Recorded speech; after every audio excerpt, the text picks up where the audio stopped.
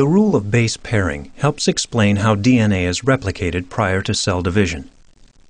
Enzymes unzip the DNA by breaking the hydrogen bonds between the base pairs. The unpaired bases are now free to bind with other nucleotides with the appropriate complementary bases. The enzyme primase begins the process by synthesizing short primers of RNA nucleotides complementary to the unpaired DNA. DNA polymerase now attaches DNA nucleotides to one end of the growing complementary strand of nucleotides.